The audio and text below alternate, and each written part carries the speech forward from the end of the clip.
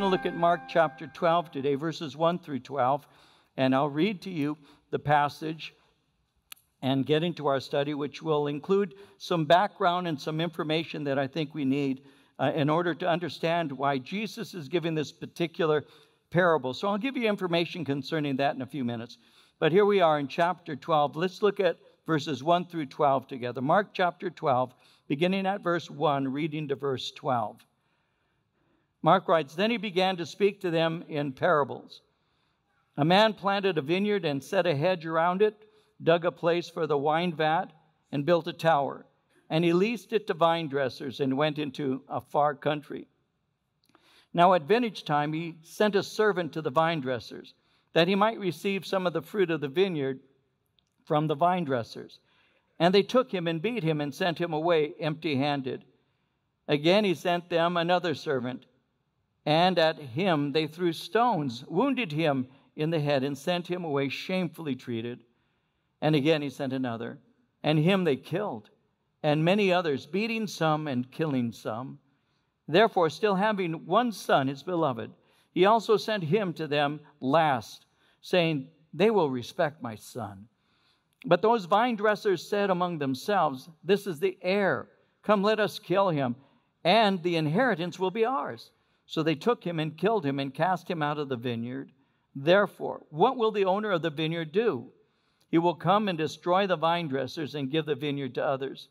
Have you not even read this scripture? The stone which the builders rejected has become the chief cornerstone. This was the Lord's doing, and it is marvelous in our eyes. And they sought to lay hands on him, but feared the multitude, for they knew he had spoken the parable against them. So they left him and went away. And so Jesus is continuing his response to the chief priests, the scribes, and the elders. As I mentioned to you, this is what made up what is called the Jewish Supreme Court, or the Sanhedrin. And they wanted to know who gave him his authority, and they wanted to know who gave him this authority so he could do the things that he was doing. Well, that week he had ridden into Jerusalem to the thunderous ovation of the people. He also had cleansed the temple, driving out the merchants as well as the money changers. After cleansing the temple, he began ministering to the people. And there were many in need, and he began to care for them. Matthew 21:14 says that the blind and lame came to him in the temple, and he healed them. So as he did so, the religious authorities became indignant towards him. They were terribly upset at what he was doing and what he was saying, but they were hamstrung. You see, in Luke 19:47 and 48, Luke writes that he was teaching daily in the temple, but the chief priests, the scribes, and the leaders of the people sought to destroy him and were unable to do anything, for all the people were very attentive to hear him. So the angry religious leaders were so upset that they had confronted Christ. They demanded to know where he got his authority to do the things that he had been doing. Well, Jesus responded to their question with a question of his own. He said, Was John the Baptist's ministry from heaven, or was it from men? So the leaders were caught in a dilemma. They knew it, so they refused to answer him. At that point, Jesus refused to answer their question. You see, they had willingly refused to receive the truth, so he left them in their rejection. So at this point, Jesus continues responding to those who are questioning him, and he's doing this by giving them a parable. The parable illustrates their rebellion against God as well as their rejection of him. Now, he's aware that they're intending to put him to death. They had desired to do so ever since he had performed a healing on the Sabbath. It's recorded in John chapter 5 that he had healed a man who had been paralyzed for 38 years. The man was in Jerusalem in an area called the Pool of Bethesda. And there was a superstitious belief that an angel would stir the water and the first person entering the water would be healed of whatever disease they had. So as the man had been waiting for the stirring of the water, Jesus approached him. John tells us in chapter 5, verses 6 through 10, when Jesus saw him lying there and knew that he had already been in that condition a long time, he said to him, Do you want to be made well? The sick man answered him, Sir, I have no man to put me into the pool when the water is stirred up. But while I'm coming, another steps down before me." Jesus said to him, "Rise, take up your bed and walk." Immediately the man was made well, took up his bed and walked. And that day was the Sabbath. The Jews therefore said to him who was cured, "It's the Sabbath. It's not lawful for you to carry your bed." So when questioned about the healing, the man who had been healed said it was Jesus who did it. In John 5:15, the man departed and told the Jews it was Jesus who had made him well. Well, that incited the religious leaders to interrogate Christ and to accuse him. In John 5:16 through 18, it says, "For this reason the Jews persecuted Jesus, sought to kill him, because he had done these things on the Sabbath. Jesus said to them, 'My Father is always at his work to this very day, and I too am working.' For this reason the Jews tried all the harder to kill him. Not only was he breaking the Sabbath, but he was even calling God his own Father, making himself equal with God." So in their mind, Jesus Christ is what is called a Sabbath breaker as well as a blasphemer. And both of those charges are capital offenses under Jewish law. Well, from that point on, it was common knowledge that the authorities wanted to kill him. In John 7, verse 1, it says, "After these things, Jesus walked in Galilee, for he did not want to walk in Judea because the Jews sought to kill him." With this in mind, this parable exposes their hatred as well as their rejection of him. Notice in verse 1 how it begins. It begins in this way. He began to speak to them in parables. Now, throughout the New Testament, Jesus often gave instructions to his disciples, and he used a method called the parable. Scholars differ in the number of parables that he gave, but they're between 37 and 39. When you see the word parable, especially in the biblical sense, a parable has been called an earthly story with a heavenly meaning. It's through parables that God uses what is familiar to communicate to people what is unfamiliar. And Jesus used parables in his teaching to share insights into the kingdom. Approximately 1/3 of his recorded teachings come through parables. Parables have been called mirrors and windows. That's because we see ourselves in them, and they help us see life through them. And it's through the use of parables that the same message will actually awaken one person, but it will harden somebody else. Well, he's giving this parable here, and he says in verse 1 that a man planted a vineyard and set a hedge around it, dug a place for the wine vat, and built a tower. He leased it to vine dressers and went into a far country. And so he's illustrating the kingdom of God by using the image of a vineyard. A rich landowner, he says, planted a vineyard, which is very common in agricultural Israel. And he put a hedge around it, either by piling up rocks or cultivating a hedge of thorns to keep animals out or to hinder thieves from entering in to steal his crop. Notice in verse 1 it says he dug a wine vat. A wine vat was sometimes dug out of bedrock, and then it would be elevated. The grapes would be crushed, the juice would run down a trough, and it would be bottled and stored. It says he built a tower in verse 1. The tower he speaks about is what is called a lookout post. It was used to watch for thieves. It was a shelter for workers. It was used for storage. And what this is intended to communicate is that the owner showed a great deal of care for the vineyard. In verse 1, he says he leased it to vine dressers, went into a far country. So when everything's in order, he leases out his property to tenants. And after doing so, he goes a great distance away and he leaves them on their own. Well, vintage time came, it says in verse 2, and he sent a servant to the vine dressers that he might receive some of the fruit of the vineyard from the vine dressers. And they took him and beat him, sent him away empty-handed. Again, he sent them another servant, and at him they threw stones, wounded him in the head, sent him away shamefully treated. And again he sent another, and him they killed. Many others, beating some and killing some. You see, when an absentee landlord leased a property, he would be entitled to a portion of the fruit. And this is how they paid their rent to the owner, with the fruit. The renters would have none of this. They reacted to it violently. Notice how they took his servants. They beat one, they stoned another, and finally they killed the third. Well, in verse 6 it says, therefore, still having one son, his beloved, he also sent him to them last, saying, they will respect my son. He says they will respect my son. Besides this son, there is no longer any who could send. This, when it says his one son, his beloved, this is the son of his heart. This is his one and all. Surely they will respect him. But the vine dressers, verse 7, said among themselves, this is the heir. Come, let us kill him, and the inheritance will be ours. So they took him and killed him and cast him out of the vineyard. Let us kill him. In Psalm 2, verses 2 and 3, it says, the kings of the earth set themselves, the rulers take counsel together against the Lord and against his Messiah, against his anointed, saying, let us break their bonds in pieces and cast away their cords from us. So instead of respecting him, they conspired to kill him and steal the property. Now, originally, they were squatters. Now they're murderers and thieves. The murder of the son is premeditated. They in no way confused him with the servant. It was their intent to kill him. And so as we look at this parable, the story illustrates the extreme grace and patience of the landowner. It also reveals the calloused, murderous hearts of those who rejected the son. When you consider all the good that Jesus had done, it's hard to fathom this kind of hatred.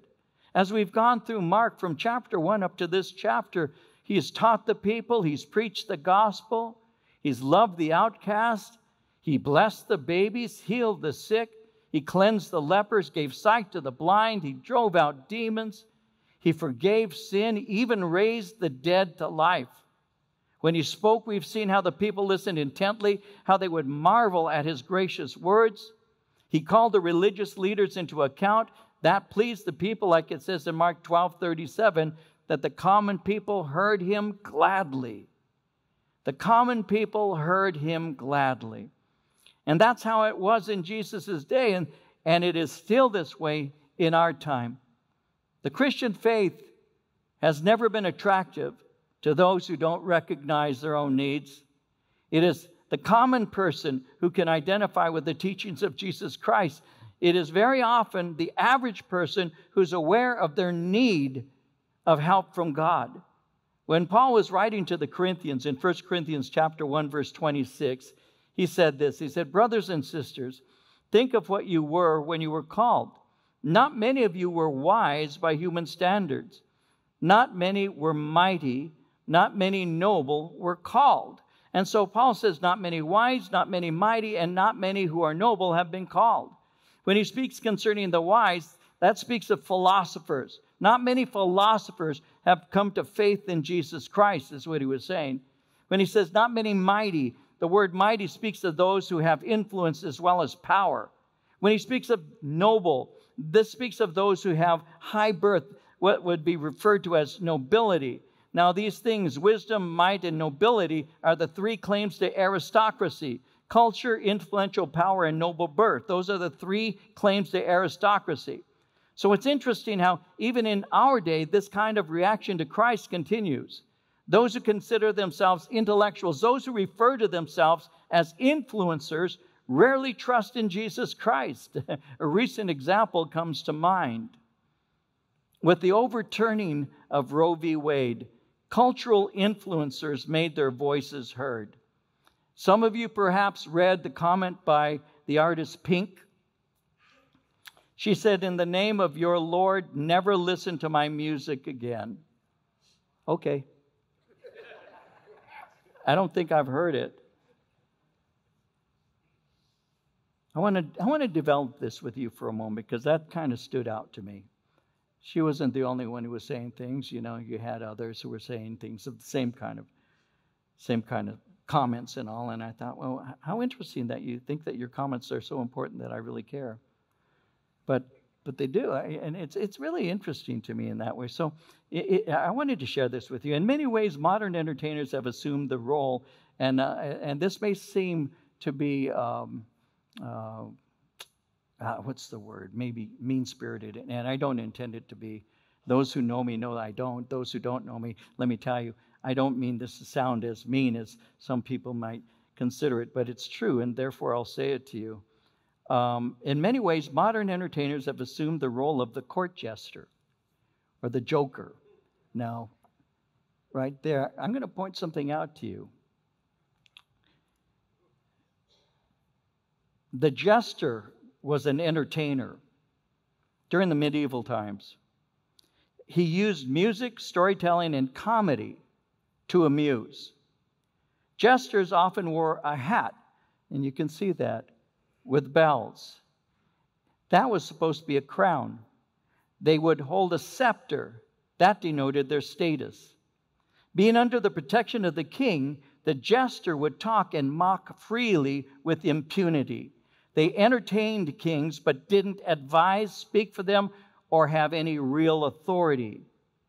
Well, today, many entertainers have taken upon themselves the role of intellectual influencers. They have forgotten that people pay for their musical or acting talent, not their opinions. We don't look to them to give us insight into life. We look to them to amuse us. We recognize that they live in a world that we have no understanding of.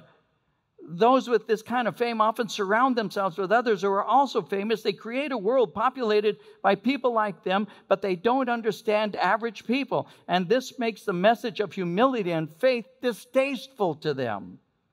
You see, the church is not and has never been filled with wealthy intellectual nobility. It is filled with those who recognize spiritual poverty, their need for God's help. Like Jesus said in Matthew chapter 5, verse 3, "Blessed are the poor in spirit, for theirs is the kingdom of heaven." You see, God sought out and graciously called us to salvation through Jesus Christ. And by selecting those the world has no use for, He showed the depth of His love and His grace. And so today we have people who think that because they can entertain us, that they also should educate us. And that's not true. You pay for their lifestyle when you buy their record, when you go to their show, when you watch their movie. That doesn't give them the right to tell you how to think. The Bible, the Holy Spirit, the Word of God teaches us how to think. The Word of God teaches us how.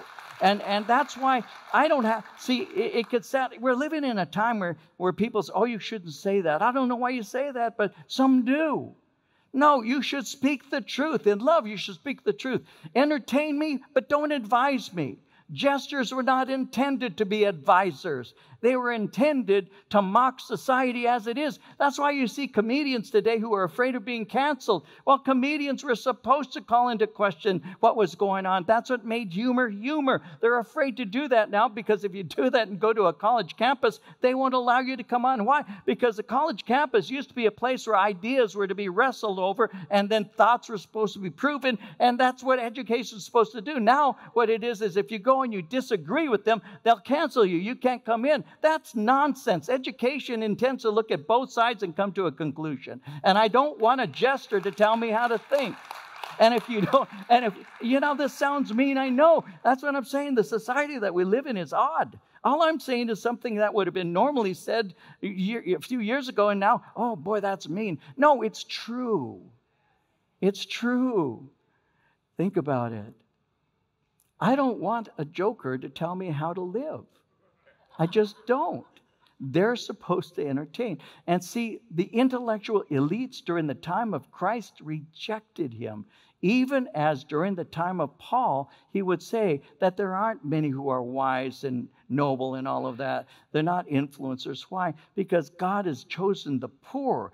God has chosen those who have no status because He showed His grace in doing so. And that's how it worked then, and it works that way now. I don't need them to give me insight.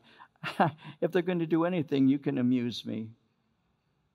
They live in a world that they're not aware of. They don't understand what my world is all about.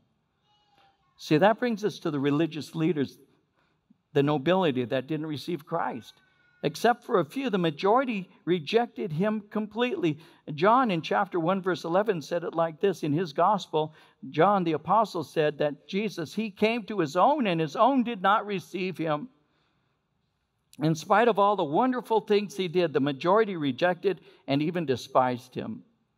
Isaiah 53:3 says, He is despised and rejected by men, a man of sorrows, acquainted with grief.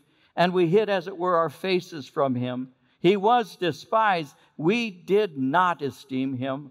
In John 15:25, Jesus said this happened that the word might be fulfilled, which is written in their law, they hated me without a cause.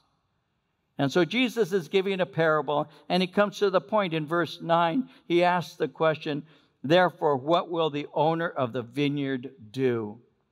Now, once again, as a rabbi, he asks a question to expose their hearts to themselves. You see, according to Matthew, Jesus' opponents are the first to supply the answer. In Matthew 21:41, it says that they said to him, he will destroy those wicked men miserably and lease his vineyard to other vine dressers who will render to him the fruits of in their seasons. So in spontaneously giving this answer, they condemned themselves. They were trying to trap him, but they ended up falling into a trap themselves. Like it says in Proverbs 26:27, whoever digs a pit will fall into it, and he who rolls a stone will have it rolled back on him. And so Jesus is giving a parable. Let me reconstruct that parable and look at it a little deeper. The owner and the vineyard represent God and the people of Israel. How do we know that? Well, Psalm 80 verses 8 and 9 says this, you have brought a vine out of Egypt. You have cast out the nations and planted it. You prepared room for it and caused it to take deep root, and it filled the land. You have brought a vine out of Egypt is in reference to Israel. The tenants represent those who reject God and Jesus. Isaiah 5 verse 7, the vineyard of the Lord of hosts is the house of Israel, and the men of Judah are his pleasant plant. He looked for justice, but behold oppression, for righteousness, but behold a cry for help. Verses 2 through 5 speaks of the servants. The servants are the prophets. The prophets who called the nation of Israel to repentance throughout its history. In spite of God calling the nation to repent, the response was violent rejection. In Jeremiah chapter 7, 25 and 26, it reads, since the day that your fathers came out of the land of Egypt until this day, I have even sent to you all my servants, the prophets, daily rising up early and sending them.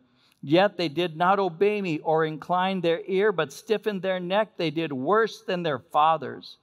In Matthew 23, 29 through 31, Jesus said, woe to you, scribes and Pharisees, hypocrites, because you build the tombs of the prophets and adorn the monuments of the righteous, and say, if we had lived in the days of our fathers, we would not have been partakers with them in the blood of the prophets. Therefore, you are witnesses against yourselves that you are sons of those who murdered the prophets. In verses 7 and 8, it says, those vine dressers said among themselves, this is the heir. Come, let us kill him, and the inheritance will be ours. So they took him and killed him and cast him out of the vineyard.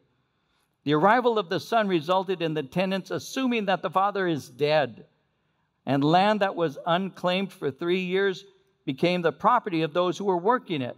They would have thought that the land would automatically become their property. They would think that the sole heir has come to claim his inheritance, and since the owner didn't come, but the son did, they thought they could take the land. So they plotted, if we kill the son, the land becomes ownerless property and will become ours. And so verse 8, the son was killed. That is obviously Jesus. Therefore, verse 9, what will the owner of the vineyard do? Well, as we've already seen, they spontaneously supplied the answer, and Jesus agreed. Realizing that they had condemned themselves, they immediately responded. In Luke chapter 20, verse 16, it says that he will come and destroy those vine dressers and give the vineyard to others. And when they heard it, they said, certainly not. One of my commentators that I use when I prepare Bible studies pointed out that the term certainly not, the word certainly not, was the strongest word in the Greek. To say, God forbid, this should not happen is very strong. You see, Israel was about to reject Messiah, but in turn would be rejected by God. God is about to create something entirely new called the church. In Romans 9, 25 and 26, Paul said, as he says also in Hosea, I will call them my people who were not my people, and her beloved who was not beloved. And it shall come to pass in the place where it was said to them, you are not my people, there they shall be called sons of the living God. For centuries, Israel had been the chief stone in God's plan of redemption. God had blessed the nation with his presence as a testimony to the world. Out of all the nations on the face of the planet Earth, Israel had a unique relationship with God. In the Old Testament book of Deuteronomy, in chapter 4, verse 34, it reads, "Did God ever try to go and take for himself a nation from the midst of another nation by trials, signs, by wonders, by war, by mighty hand and an outstretched arm, and by great terrors, according to all that the Lord your God did for you in Egypt before your eyes?" Has this ever happened before? And the answer was no. You see, when unbelievers saw Israel, they saw a miracle nation. They knew that God was with them. When Israel was under Joshua, about to enter the land of promise, there was a woman there by the name of Rahab. We all know the name Rahab. We usually supply the harlot, because that's what she was, Rahab the harlot. But Rahab made this comment in Joshua 2, verse 9. She said, "I know that the Lord has given you the land, that the terror of you has fallen on us, and that all the inhabitants of the land are faint-hearted because of you. You have brought terror to the hearts of people because we know that your God is with you." By the way, God is with us too. We need to remember that. We need to be aware of that. And the response that people sometimes give to the church is actually a fear that we may change the world that they want to live in. Be aware of that. And Rahab said that. We know the Lord has given you the land. We know that the terror of you fell on us. The inhabitants of the land are faint-hearted because of you. Well, despite this, the pagan world considered Israel useless and rejected the nation, and still does. So in Jesus' parable, this stone is more significant because the stone is Jesus and not Israel. So Peter and John, I'll give you an example. Peter and John went to temple at the hour of prayer. And when they did so, they encountered a man who was crippled. And as he was there, he would lay in a certain place and had done so for some time. And here comes Peter and here comes John. They're going in at the hour of prayer. They're going through what is called the Beautiful Gate.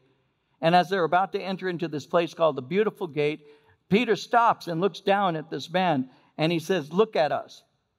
You all know the story. He says, "Look at us." The scripture says the man, expecting to receive something from them, looks at them. So he's anticipating that they're going to give him alms. They're going to give him some money, because he would sit there at this gate. He was begging. That's how he made his living. And because people would go in at the hour of prayer and all, that would mean that there were religious people, and religious people are better at giving gifts to those in need. And so when Peter says, "Look upon us," or "Look at us," this crippled man is expecting to receive some money. But that's when Peter made that famous statement, "Silver and gold have I none, but such as I have give I thee. In the name of Jesus Christ of Nazareth, I say unto you, rise to your feet and walk." And the scripture says that Peter, reaching down, took him by the hand and began to lift him up. And as he began to lift him, he received strength in his ankles and his legs. And before you know it, he's walking, he's leaping, and he's praising God. And the people see him as he's clinging to the apostles there. He's rejoicing at what God has done. And when this takes place, the people come and they gather around, thinking that these men who had performed such this amazing work, Peter especially, who had done this work, they're thinking to themselves, these men are amazing. And Peter begins to speak, and he says, "Don't look at us as if something special is about us. No, it's not us at all." And he begins to preach, and it says in Acts 4:10-12, Peter said, "Let it be known to you all and to all the people of Israel, that by the name of Jesus Christ of Nazareth, whom you crucified, whom God raised from the dead, by him this man stands here before you whole. This is the stone which was rejected by you builders, which has become the chief cornerstone. Nor is there salvation in any other, for there is no other name under heaven given among men by which we must be saved." And so he preaches to him. Later, Peter wrote in 1 Peter chapter 2, verses 6-8, Peter wrote, "In Scripture it says, 'See, I lay a stone in Zion, a chosen and precious cornerstone, and the one who trusts in him will never be put to shame.' Now to you who believe, this stone is precious, but to those who do not believe, the stone the builders rejected has become the capstone, and a stone that causes men to stumble, and a rock that makes them fall. They stumble because they disobey the message, which is also what they were destined for." So he makes it very clear who this stone is and what's going on. And so the answer in verse 9, "He will come and destroy the vine dressers and give the vineyard to others." Matthew says in chapter 21, 43 and 44, therefore I say to you, the kingdom of God will be taken from you and given to a nation bearing the fruits of it. Whoever falls on this stone will be broken, but on whomever it falls, it will grind him to power. He's going to give to the world a new reality called the church. And the church is intended to bear fruit. And the church is intended to bring glory to God and reach the world. And he's saying to them this, if you will not have me as deliverer, you will have me as destroyer. If you don't want life, then you're going to end up being judged. He says in verses 10 and 11, have you not even read this scripture? The stone which the builders rejected has become the chief cornerstone. This is the Lord's doing, and it's marvelous in our eyes. You present yourselves as experts of Scripture. When Jesus says, have you not read this? That is a very severe criticism of them. These are what we would call the THCs, the doctors of theology. These are the most astute. These are the best educated. These are the most brilliant. And yet he says, you've never even read this? Have you never even read this? That's quite a slight to them. You're boasting of your knowledge, and that's what you do. You boast of your knowledge of Scripture, but you fail to see me revealed in it. In John 5:39, he said it like this. He said, you search the Scriptures. That word search is a word that can also be translated with the English word ransack. You go into your room and you're searching for something. So you move something here, move something there, open up a drawer. You're searching. But the stronger word is ransack. Somebody who is perhaps a burglar would understand what ransack means, because when somebody is burglarizing, they're ransacking. They're taking things apart. They're taking the bed apart. They're looking underneath it. They're pulling drawers out and dumping things on the floor. They're going into closets, moving everything, throwing. That's called ransacking. Every police officer knows that. And I know one person in here understands that. Two. But it's going into and thoroughly taking it apart, looking for something. That's the word that Jesus chose to use when he said you search the Scriptures. He wasn't simply saying you kind of look into them. He's saying you thoroughly ransack it. You take it apart, word by word. You search the Scriptures, for in them you think you have eternal life. And then he goes on to say, these are they which testify of me. You have thoroughly ransacked and still missed. You haven't seen me. That's why he would ask the question, have you never read the Scripture? You thoroughly ransack, but you're missing me. You're moving things to the side, looking for something that's not there, when in fact I was there all along. And that's why he speaks to them in that way. He says, this is the Lord's doing. It's marvelous in our eyes. You have rejected the one who is the chief cornerstone. Now again, this is his last week of ministry. He's moving towards the cross. He's warning them again. He's saying, this is another warning to you. You have missed who I am. What was their response? Verse 12, they sought to lay hands on him, but feared the multitude, for they knew he had spoken the parable against them. They left him and went away. What was their response? They perceived his meaning, but instead of repenting, they desired to kill him. Their response was retaliation, not repentance. You see, in the end, Jesus is the foundation stone of salvation for those who trust in him. And if he's rejected, he's the judgment stone that brings crushing judgment. In Matthew 10:32 and 33, he said it like this, whoever confesses me before men, him I will also confess before my Father who is in heaven. Whoever denies me before men, him I will also deny before my Father who is in heaven. You see, like Matthew said, whoever falls on this stone will be broken, but on whomever it falls, it will grind him to powder.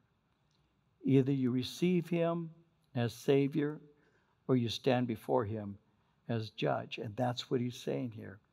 These people have rejected him. They perceived that he was speaking to them in a very straightforward way, and their response was they wanted to lay hands on him, but they didn't because they feared the multitude, but they knew he had spoken the parable against them, and they left him and went away.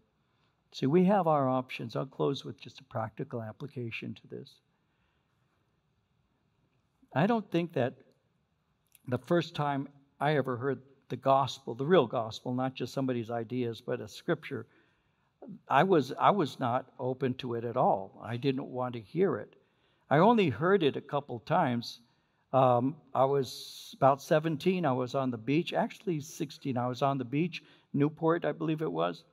And while I was there, here comes some Jesus freak. And he had some Bible tracts. And he brought and handed me a Bible tract. Now, I was always respectful to those who believed. I was not one of those who was disrespectful. I respected their beliefs. You believe that? That's fine. So the guy came, and I still remember I was laying there and was surrounded by all these girls in bikinis, and you're giving me a Bible tract, and you're wanting to talk about God. And I was very uncomfortable. I have to be real with you. I was 16, less than 17 years old. I mean, you've got to be kidding. And he's wanted to talk to me about heaven and judgment and hell. And I don't want to hear this. Are you kidding? But I was polite. I still remember, and I was polite. And I said, well, thank you very much. He hands me a Bible tract, and I said, thanks a lot.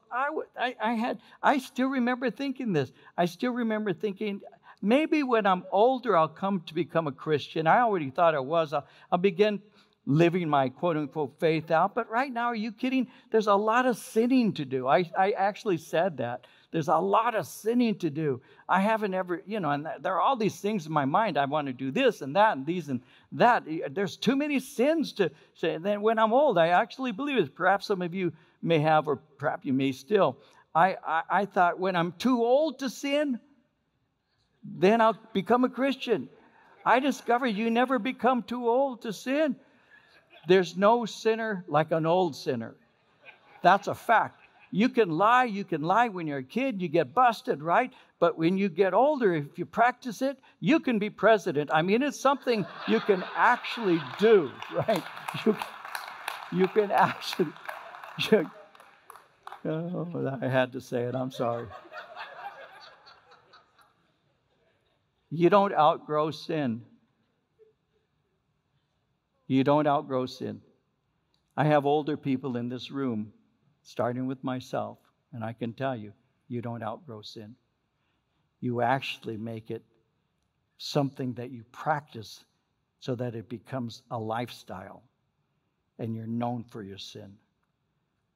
You learn to lie, you learn to steal, you learn to cheat, you learn to do the things you ought not to do, and you can get so good that you seem to get away with it all the time. That's a fact. The only way that you ever stop sinning as a lifestyle, not that you'll ever become perfect on the face of the earth. Of course, I'm not saying that. As a lifestyle is when you realize, I need help. I'm messed up. I lie. I was one of those guys that I would actually create lies to tell to people just because I enjoyed telling lies. I was a very polished liar, so I became a pastor. No, I was a very polished liar. I was a very good thief. That's why God's grace amazes me. A lying thief, and I'm a pastor. It amazes me, the grace of God. But what I did is I grew to hate my sin. By the way, if you don't hate the sin, you're probably not going to be set free from it. You hate it. It has to be something you hate. I hate this about myself. I hate the way I treat people. I hate the way I'm so unkind.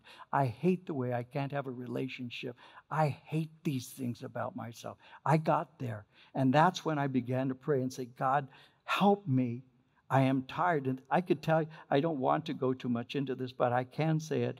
That's how the Lord saved me. When I got to the point where I actually said those words, I hate lying, I hate stealing, I hate hurting people, I hate making my parents cry. I can't have a relationship with a young lady without breaking her heart, taking advantage of her. I can't stand this about myself anymore. I hate this. God, help me. Oh, wretched man that I am, who will deliver me from this body of death? I got there. I guess all of you who are saved did too. I got there. I don't want this, but the will is present. The ability to perform that which I desire is not. God, help me. Give me the strength. Do something. That's where the power of the Holy Spirit comes in. That's where God makes you into a new creation. Old things are passed away. Behold, all things become new. And that's how that works. That's salvation. These people did not want it. They wanted him out. As a matter of fact, they'll make sure he's out when they have him crucified at the end of the week on Friday. They don't want it. And so Jesus told them straight up, the stone which the builders rejected has become the chief cornerstone. This is the Lord's doing. It is marvelous in our eyes. Messiah has become the chief cornerstone. That stone, if you fall on it, you're broken. But if it falls on you, it'll crush you. You have only two options: be broken or be crushed. They chose to reject the brokenness. They eventually were crushed. And that's what happened with them. They were crushed. It says again, they sought to lay hands on him, but feared the multitude, for they knew he had spoken the parable against them. They left him and went away. They were not willing to be broken, and not willing to be broken, the only thing left to them was judgment. Thank God that when the Lord convicted us by his Holy Spirit through his word, thank God that we said, God, be merciful to me. I am a sinner. I need your forgiveness. I need your grace. I don't want to live this way anymore. Please forgive me. Please save me. Please give me your power. And God, change my life. And he'll take you who were once a liar and once a thief, and he'll put you in his army to serve him for the rest of your life. That's the grace of the Lord Jesus Christ. He changes you because he's so good. He's so good. Father, we love you.